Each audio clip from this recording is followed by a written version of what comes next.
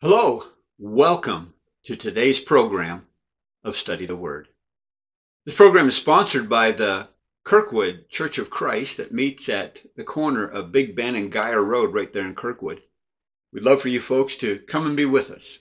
Consider this your invitation, personal, to assemble with us. If you don't know the area, please check out our website. It'll also have the times of services on there, so please come by if you're ever in the area.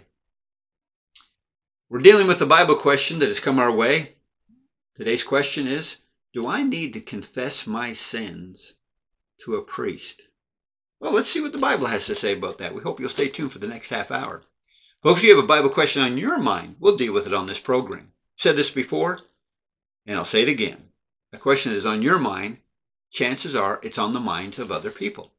That's why people continue to tune in from week to week, and we hear from so many of our viewers. And thank you so much for tuning in each and every week. It really means a lot to us. It tells us that there are people out there that want to study the Word of God.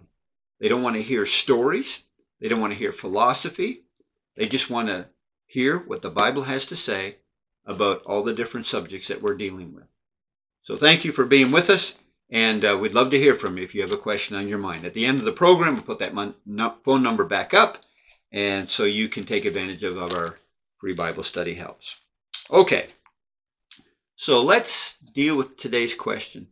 Do I need to confess my sins to a priest? Well, the best place to begin with would be the concept of a priest.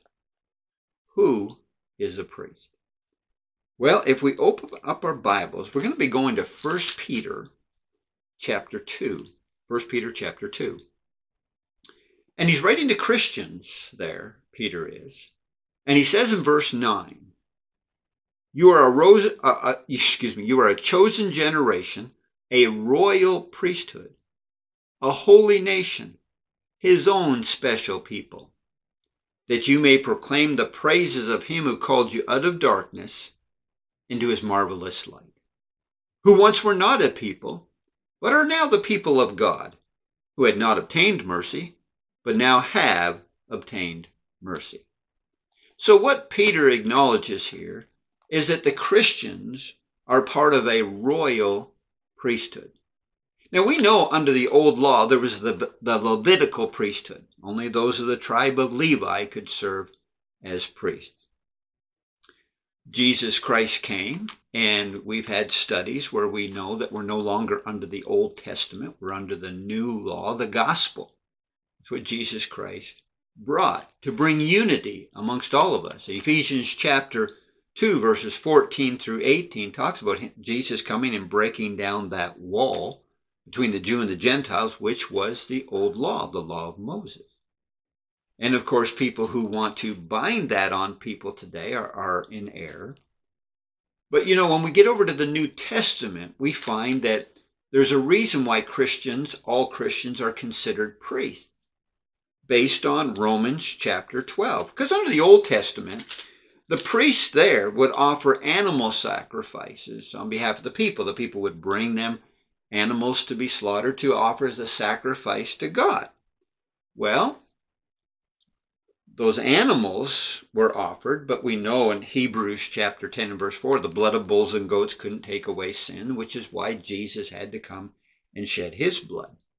But in Romans chapter 12, getting back to the concept of priests and offerings, it says in verse 1, I beseech you therefore, brethren, by the mercies of God, that you present your bodies as a living sacrifice, holy, acceptable to God, which is your reasonable service. Do not be conformed to this world, but be transformed by the renewing of your mind, that you may prove what is that good and acceptable and perfect will of God. See, that's what we do every week. We want to find out what is the will of God. And the only way you can know that is to study the scriptures, because you can't know what God thinks. You can only know what God has revealed to us. And he put his mind on paper, so we have the inspired word of God, which it tells us in 2 Timothy 3. All scripture is given by inspiration of God. Now let's get back to the subject at hand. Am I to confess my sins to a priest? Well, we're all priests. And We're part of a royal priesthood. All Christians are. There's that equality right across the board. Well, let's talk a little bit about sin for a moment. Romans chapter 3 and verse 23 says that we've all sinned and come short of the glory of God. So what do we need to do about our sins? Well, we need our sins washed away by the blood of Jesus Christ. That's why Jesus shed his blood. Matthew 26 verse 28, Jesus said, "This is the New Testament in my blood, which is shed for many for the remission of sins." We need our sins remitted. In Acts chapter 2, when people needed to know what they needed to do to become a child of God, Peter said to them in Acts 2 and verse 38, he said, "Repent and let every one of you be baptized in the name of Jesus Christ for" what? The remission of sin. In Acts 22 and verse 16, Saul, who we later know as the Apostle Paul, he was told, "Why are you waiting? Arise and be baptized and wash away your sins," calling on the name of the Lord, doing it by his authority. We need our sins remitted. But what happens when we become a Christian and then we sin? Do we have to get baptized again and again? Well, no, because in Jesus, and we're baptized into Jesus, Romans 6 and verse 3, in Jesus are all the spiritual blessings, and one of those is the forgiveness of sin. That's talked about over in the book of Ephesians, the first chapter. He says in him, verse 7 of chapter 1, in who? In Jesus he was talking about there. In him we have the redemption through his blood, the forgiveness of sin. So we can have forgiveness of sin when we become a Christian. That doesn't mean we have permission to sin now, but because we are now Christians, we can pray directly to the Father for forgiveness of sin. That's one of the blessings of being in Jesus, becoming a Christian. I'm over in 1 John chapter 1. 1 John chapter 1. And this is addressed to Christians. And please pick up on the fact that John includes himself when he says the word we and us. So, 1 John, not the gospel according to John, Matthew, Mark, Luke, and John. This is 1 John near the end of our Bibles. So in 1 John, he mentions in verse 8, if we, including himself, if we say that we have no sin, we deceive ourselves and the truth is not in us. If we confess our sins, he is faithful and just to forgive us of our sins and to cleanse us from all unrighteousness. If we say that we have not sinned, we make him a liar and his word is not in us. So what he's saying here, that as Christians, I can't even get on this TV program and say, I never sinned. I'd be a liar and the truth would not be in me. So Chuck, what do you do if you sin? Well, God is faithful and just to forgive us. So I need to confess my sin and I need to repent. I need to turn away from it. That's what we are told to do. In Acts chapter 8, we find that when Simon the sorcerer obeyed the gospel, he was baptized into Christ, and shortly thereafter he sinned. Peter didn't tell him to get baptized again. He just told him, he said, you need to repent of your wickedness. You need to repent. Now, if you'll notice, none of these passages say anything about when you sin, go confess your sins to a priest. No, he's saying you need to go to the Father through Jesus, which, by the way, we have in 1 John chapter 2, verse 1. Remember, he just said that if we say we have no sin, we're a liar. Now, that's not permission to sin because of what he says in chapter 2 and verse 1. He says, my little children, these things I write to you that you may not sin. Don't sin. If anyone sins, we have an advocate with the Father, Jesus Christ the righteous. So we can go to the Father personally. We can go to the Father through Jesus, praying for forgiveness of sin. Jesus is our mediator, Paul told Timothy. And that mediator, Jesus brought reconciliation, and so we can approach our God. I don't need to go through a mediator other than through Jesus. I don't have to go through a priest, through Jesus, to the Father. No, not at all. I just need to go directly to the Father through Jesus. That's the joy of becoming a Christian. And after all, since all Christians are priests, if somebody says, Chuck, should I confess my sins to to a priest? Well, you can do it. Confess them to yourself. Because if you're a Christian, you're also a priest. You're a saint. All Christians are saints. Did you know that? You know, when you read these epistles that were written to different churches, you find that term is used over and over again. Philippians 1, for example. Philippians 1, Paul wrote to the Philippians saying, to all the saints in Christ Jesus. A saint. Somebody who has been sanctified by the blood of Jesus Christ, who's been set apart, who's to be holy and to serve the Lord. Now, I know in certain religious realms they have changed the concept of saint. They've changed the concept of priest by saying not everybody's a priest. Look, this program isn't to get into why different religious groups teach what they do. Religious groups can come up with their own doctrines, their own creeds, their own manuals. They can do whatever they want. It's not my place to tell them what to do, but what I do here on this program is tell you what God says. And I want you to be a follower of the Lord and not a follower of man. You don't want to be a part of some man-made religion, some religious sect. You want to follow the Lord. And so when a person asks me, do I have to confess my sins to a priest? Well, if you want to know what the Lord says, but if you talk to some man, you're going to find people who will say, well, yes, that's exactly what you have to do. Now, they're not going to base it upon the Bible. They might base it upon their church doctrine. But I'm to teach 2 John 9, the doctrine of Christ. We're told to abide in the doctrine of Christ. If you don't abide in the doctrine of Christ, you don't have God. That's 2 John 9. Remember, we read from 1 John.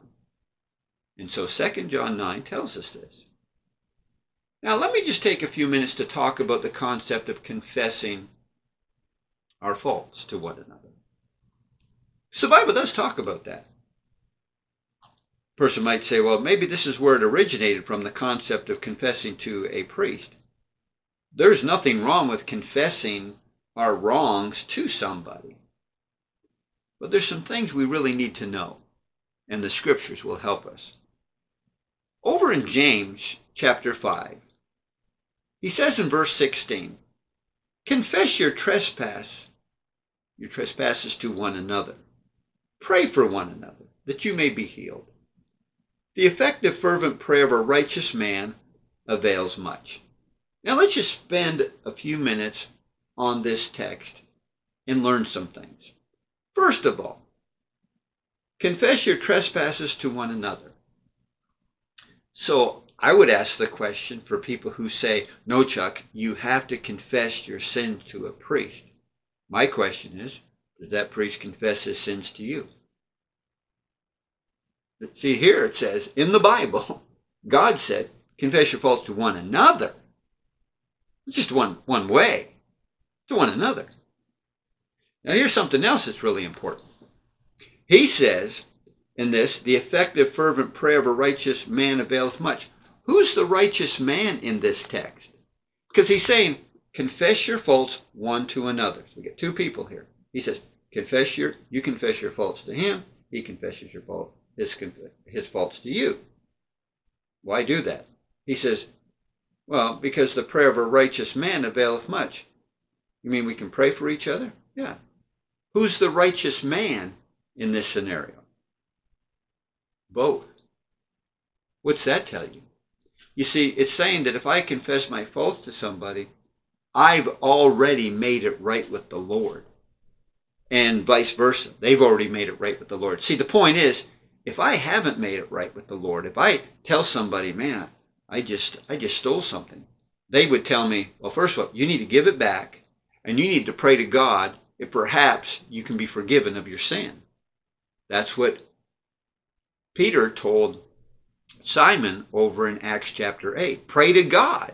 He told him, pray to God if perhaps you will be forgiven of your transgression. And so what you find in James chapter 5 is that, none of us are perfect. But when we pray for forgiveness of sin, and we're striving to do what is right, walking in the light, as John 1 verse 7 says, we need to walk in the light. if we do that, we are considered a righteous person.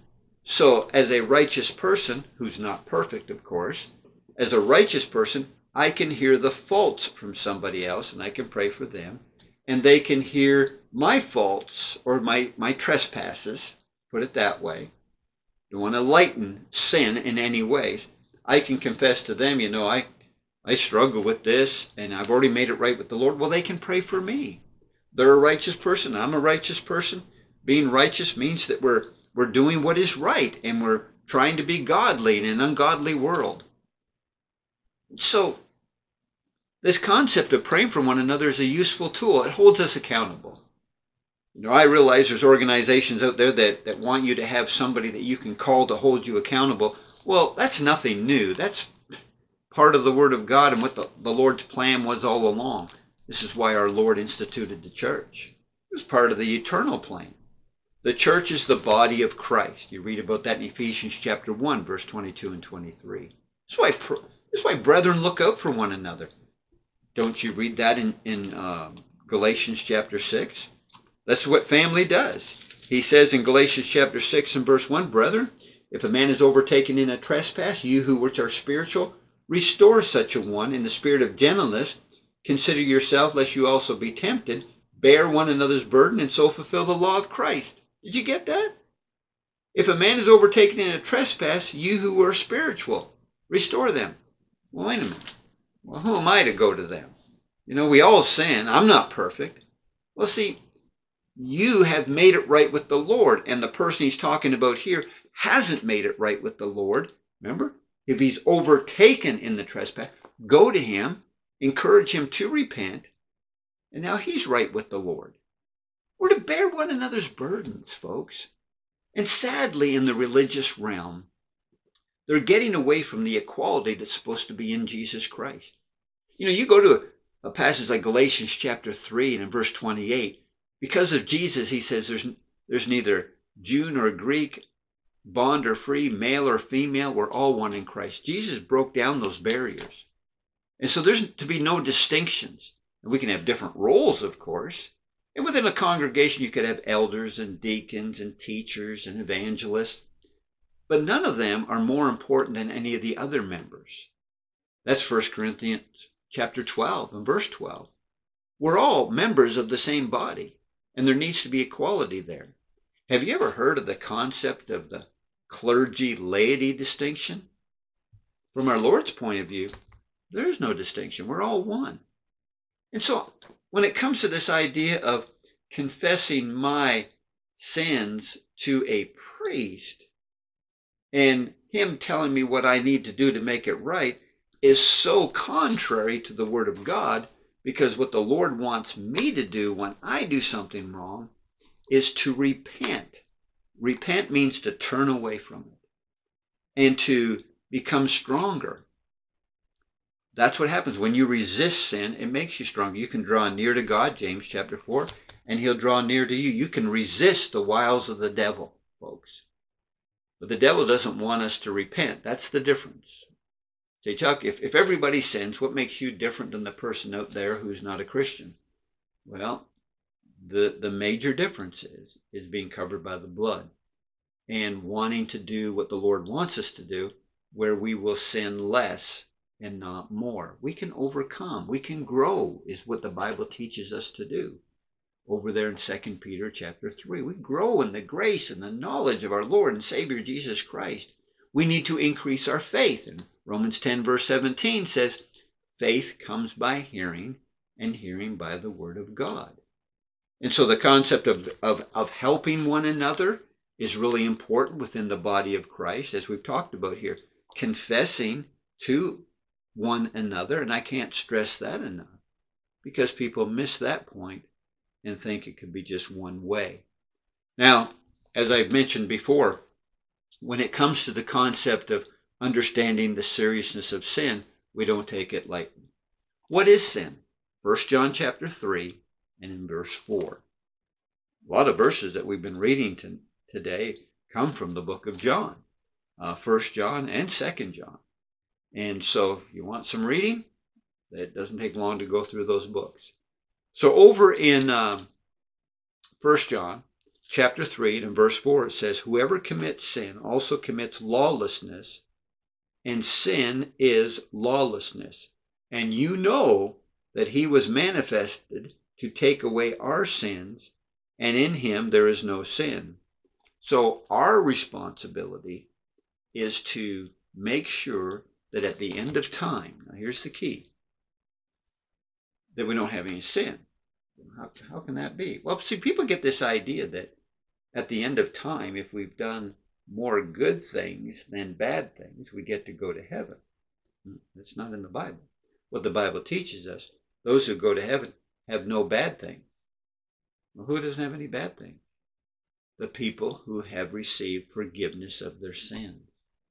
This is why 1 John was given. God is faithful and just to forgive us. But if we don't confess, why would we think we'll be forgiven? Why do we think that God's just going to overlook that? No. This is why Jesus went to the cross and died and shed his blood so that we could have the remission of sins that I quoted earlier from Matthew 28. This is why we want to encourage you to make sure that you're covered by the blood and that you do things that are authorized by the Word of God. Remember Colossians 3:17. Whatever we do in word or deed, do all in the name or by the authority of Jesus Christ. This is why we want to just get back to the scriptures. Now, I know some of the things that we talked about today is disturbing to some people. Or they'll just outright reject it and say, well, like many of our questions that we deal with, people will say, well, that's not what our church teaches. So be it. All right? But what we want to teach is what the head, Jesus, taught. You know, Jesus is the head of the church. Colossians chapter 1 and verse 18. And in Matthew chapter 28 and verse 18, do you know how much authority Jesus has? All of it. All of it. So how much does the church have? None. How much do I have? None. Jesus has all the authority. And so as the head, we need to consult him in all things, which we read just a moment ago in Colossians 3, verse 17. And I hope this program has stirred up within you a desire to ask some Bible questions. You might even put it this way when you write in your questions or leave it on voicemail. Our church teaches this. What does the Bible say about that? Because sometimes people are led to believe that the things they're being taught are in here, but they're not. Which is why we have been offering the 2 pamphlets. I mention them every once in a while. And so many people have requested, the one pamphlet is 40 things people think are in the Bible that are not. These are things that people are preaching from the pulpit. They say, it's in the Bible, but it really isn't. So you need to request that free pamphlet, 40 things that people say are in the Bible that are not. And the other one is 30 things that people are saying is not in the Bible, but it is. You need to request those, folks. It's free, along with the other free Bible study helps that we offer. What are some of those things? Well, the one, as I showed last week, is a 6-lesson free home Bible study course. Doesn't take long to get through this. It's not that thick. It's just short Bible study, and you can fill in the true and false, fill in the blank, send it back. We'll check it over, and we'll return it to you along with your next lesson. No cost to any of this. It shouldn't cost you to learn the Word of God, folks, but it will require you to sacrifice some time. Not a lot. You just need a Bible. Work it at your own speed in the comfort of your own home.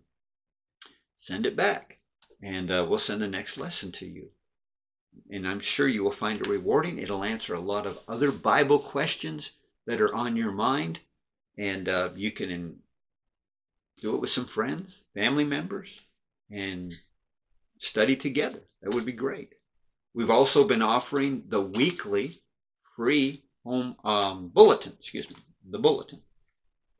We print this every week, different articles, at least probably 2 articles a week, deal with different Bible subjects, and people have been requesting to be put on the mailing list for this. So we're mailing this out throughout the St. Louis area, even into Illinois.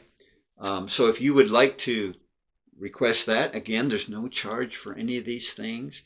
We just want to encourage you to learn God's Word. Remember this program? Study the Word. That's what it's all about. Now, maybe the home Bible course Not interested. Maybe the weekly bulletin isn't your thing, but you would like a face-to-face Bible study. You can do that. I will mention, sometimes people like all three. I've had people that have been on the correspondence course, taken the weekly bulletin, that have also requested a face-to-face Bible study. Well, you can have your pick. All or one or more. Now, the face-to-face Bible study is done at a place where you're comfortable with, whether it's at the church building, your home, coffee shop, wherever, library, wherever you're comfortable. And if it's just one person, one lady, well, I'll bring another person with me. Don't want you to feel uncomfortable. But folks, if you're interested in a face-to-face Bible study where we'll sit around with our Bibles open and deal with different subjects, we'll be glad to do that. So don't hesitate to do that. We've had a lot of studies going on during the week in all those places, at the building, in people's homes, and via Zoom. So people have been able to stay at home, and I've been able to stay at home. I give them the ID number, and we see each other on the internet, and we have Zoom studies, and I'm doing that during the week. And if you're interested in having a Zoom study due to COVID, glad to do that. Just let me know. You see the phone number. You can text it or leave it on voicemail. Love to hear from you. Of course, with the texting and voicemail, with the bulletin and the home Bible study course, all you have to do is just leave your name and your address. If you're doing voicemail, sometimes it's really, really difficult to catch the names and some of the street names. And so it doesn't hurt to go ahead and spell them out. And that would be helpful to me because I want to make sure that you receive your course. And I will mention this quickly, and that is that I've heard from some people who didn't receive their lesson that we mailed.